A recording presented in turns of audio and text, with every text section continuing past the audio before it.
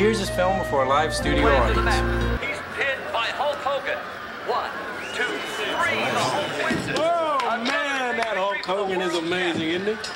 Buddy, the thing is fixed. Oh, that's too bad. Hulk Hogan can't have children. Hot dog! What's that? They just delivered my new mattress. Finally, a decent night's rest. Now, all I gotta do is figure out what to do with my old mattress. Any suggestions? Well, mine's in the Smithsonian. Oh, will they send a truck? Hey, Captain. A beer, stout yeoman. Oh, you're in a good mood, Dr. Crane. And why shouldn't I be? Next week marks the anniversary of the day my beloved Lilith and I first met. No kidding. Yeah, as a show of my affection, I bought her a Louis XIV's armoire at a little antique shop I saw on the hill today.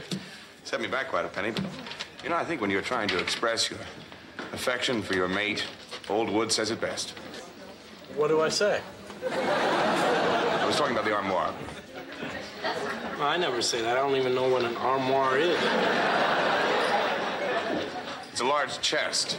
Well, hey, what woman wouldn't want that? So, you're going to live together. Why? Talk to me.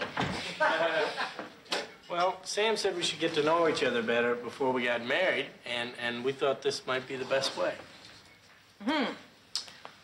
But I think you've forgotten something. The reason Joyce came to Boston in the first place? College. That was my mom's idea. I decided I'm not going to college.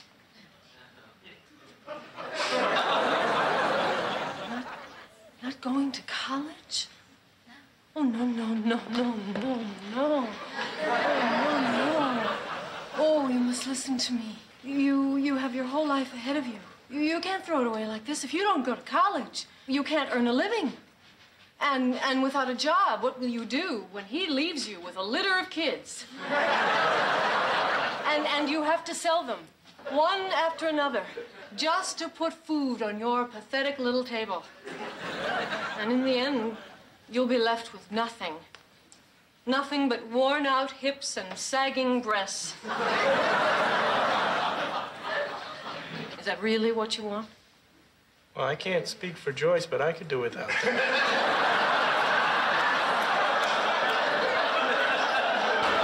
Norman, why waste time with the supervisor? He'll only take credit for the idea himself. Why don't you go right to the top? Present your idea to the board of directors. I don't know. The thought of standing there in a room full of bigwigs just gives me the cold sweats. Boy, yeah, I can sympathize with you there, Normie. Yeah? Yeah, I'll never forget my first oral report. 6th grade. Yeah. Yeah, boy, was I nervous, I tell you. I went to my father and he said, hey, just relax. You'll be fine as long as you can imagine the other kids in their underwear, which is no big deal for me because I'd gotten that far of half the girls in class already. Even then, eh? Yeah, anyway, I was just describing how they make maple syrup by draining the sap from the trees when I happened to look down and notice how nicely Cindy Van Rippen had filled out. Oh, yes. Well, what happened next? Well, I smiled at her, and she smiled at me, and then after my little speech, we stole a few moments in the cloakroom.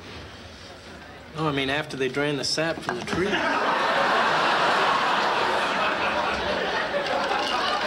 Something the matter, Carla?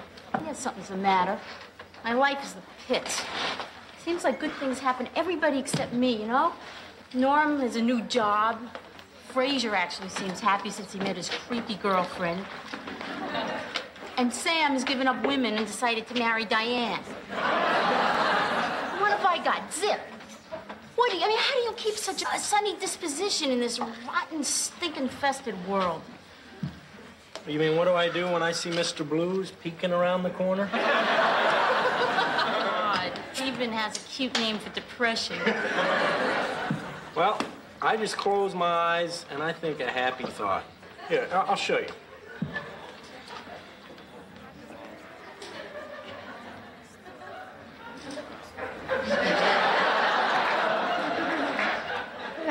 What was your thought? I'm glad I'm not you.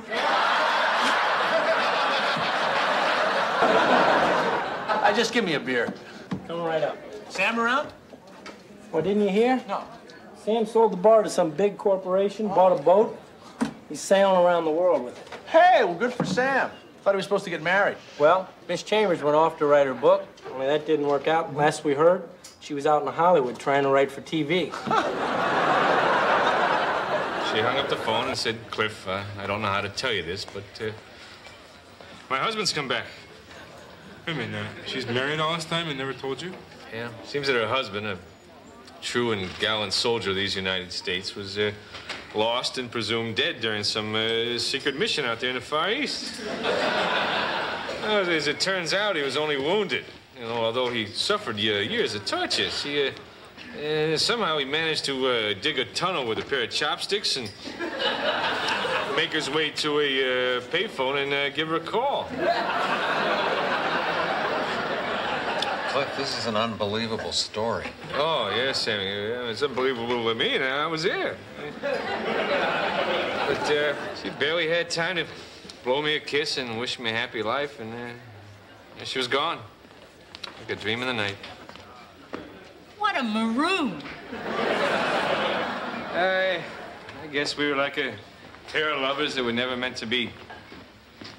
Like Romeo and Juliet. Red, Scarlet,